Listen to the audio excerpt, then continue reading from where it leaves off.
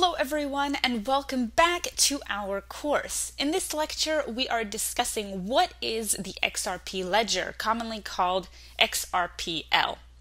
The XRP Ledger was built over 2011 and 2012, originally called Ripple. The XRP Ledger is a deep layered ecosystem of software projects that power and enable an internet of value. It's a ledger, meaning it's a decentralized ledger or a blockchain. And being a blockchain, the XRP Ledger is secured by cryptography and powered by a distributed peer-to-peer network of servers. The XRP Ledger is unique from a ledger like Bitcoin because the XRP Ledger does not require mining. The XRP Ledger is a shared global ledger that is open to all. It's always online and entirely public. Anyone can access the XRP Ledger directly from a web browser. The basis of the XRP Ledger is the peer-to-peer network of always-on servers. These servers are sharing transactions using consensus protocols and processing transactions. The transactions are processed in blocks. Just like any other blockchain, it is a chain of blocks. Each block is commonly called a ledger version or a ledger. Each block contains the current state of all balances and objects stored in that block. The block contains three key pieces. First, the metadata about the current block version. This includes the index, the cryptographic hash or unique identifier for the block, and information on the parent block, which was the basis for building the child. As well, each block contains the set of transactions that were applied to the previous ledger to result in this one, because remember, the blockchain is a chain of blocks. With the XRP Ledger, it runs with a highly reliable, efficient server called Ripple. This server manages the ledger database, and the database can only be updated according to the rules of that blockchain. The server enforces the rules of consensus and transaction processing, so it enforces how transactions or blocks are added to the chain.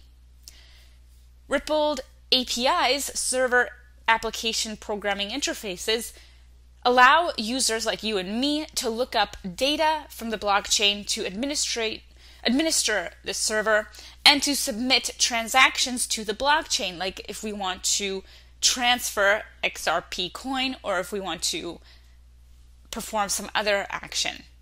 The XRP Ledger uses XRP cryptocurrency, similar to how the Bitcoin blockchain uses Bitcoin cryptocurrency and the Ethereum blockchain uses Ether. The XRP Ledger uses XRP coin. XRP is the native cryptocurrency of the XRP Ledger. The first block contained 100 billion XRP, and no new XRP can be created from then on.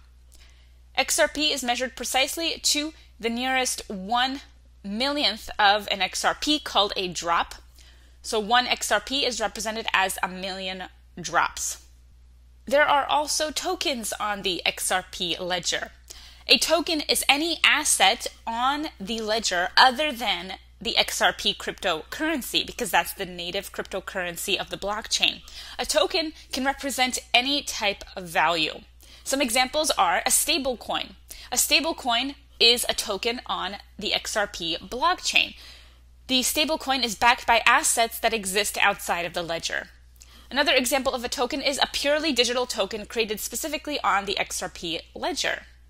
Another example of a token could be community credit or a non-fungible token or NFT. All of these are possible with the XRP Ledger. Tokens can be fungible or non-fungible. Something like a currency would be fungible because each coin is interchangeable for one another. Like the dollar bill, every dollar bill can be interchanged for another dollar bill. You can also have tokens that are non-fungible. This would be an NFT, where each token is unique and cannot be exchanged for another token. Tokens can be used for cross-currency payments and can be traded in the decentralized exchange. Join me coming up next. We're going to discuss the consensus protocol on the XRP Ledger. Hello everyone and welcome back. In this lecture, we are going to learn what is the XRP Ledger's consensus protocol. First, let's discuss consensus in general. Consensus is the most important property of any decentralized payment system. The consensus protocol was the solution to the double spend problem. So it is at the heart of the blockchain, and the initial reason that the blockchain was so unique and helpful is that using a blockchain technology or decentralized technology, you can solve the double spending problem. The double spending problem refers to spending the same digital money twice. For example, if I send you an image over email, I'm sending you a copy of the image, but I can't do the same with money. If I want to send you money, I can't send you a copy of my money. That would be counterfeiting the money. It would be spending the same money twice because we would both have that money. And this is actually a problem with digital money. It's much easier to spend the same digital money twice than it is if you're using cryptocurrency. So the invention of cryptocurrency and blockchain technology was actually built to address this issue of the double spending problem with digital money.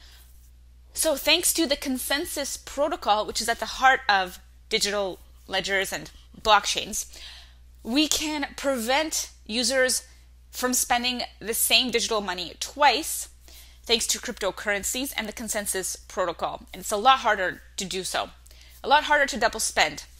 The hardest problem with double spending is putting transactions in order. Without a central authority, if you have two transactions sent at the same time, there can be disputes about which transaction happened first. So this is also an issue. And with the consensus protocol, we address that core issue, because with a consensus protocol, we have a set of rules that all participants follow. Every participant can agree on the exact same series of events and their outcome at any point in time. So we have the blockchain where all transactions are logged and they can't be changed or rearranged. And therefore, it's a lot easier to agree on what event happened at what time because the blockchain shows exactly when all events happened. And everyone has the same copy of the blockchain. So there are many consensus protocols out there. Let's talk about the consensus protocol that the XRP blockchain uses. Everyone who uses the XRP ledger can agree on the latest state and which transactions have occurred in which order. This is thanks to the consensus protocol. All valid transactions are processed without needing to have a central operator. That's because blockchains are decentralized. You don't need a central entity to control transactions and to verify what event happened at what time, because the blockchain itself manages all of that and everyone can see when all events happened. All valid transactions are processed without having a single point of failure. The ledger can make progress even if some participants join, leave, or behave inappropriately, such as try to do something they can't or try to hack. If too many participants are unreachable or misbehaving, the network will fail to make progress rather than diverging or confirming invalid transactions. So thanks to the consensus protocol, we check transactions to make sure that they're valid, and therefore we don't add invalid transactions to the blockchain. We are confirming transactions without wasteful or competitive use of resources. This is a unique advantage of the XRP blockchain specifically, because its ledger, its protocol, can confirm transactions without an overwhelming use of resources. The XRP ledger's consensus protocol does not require multiple confirmations for immutability. This is again unique because lots of other blockchains like Bitcoin, they do require multiple confirmations, which slows them down. But because the XRP ledger's consensus protocol doesn't require multiple confirmations, this makes it a lot faster without having to compromise security. So XRP ledger is faster and more efficient at processing transactions than the Bitcoin blockchain or other blockchains. So that is an introduction to the XRP Ledger's consensus protocol and its role. So now you can see it has a critical role in maintaining the blockchain because the consensus protocol is in charge of checking transactions to make sure that they are valid. If you liked this video, then go to training.mammoethinteractive.com. We have tons more content on blockchain, web development, machine learning, and much more. We also have a membership for just $19 a month where you can get access to our 372 course bundle and counting.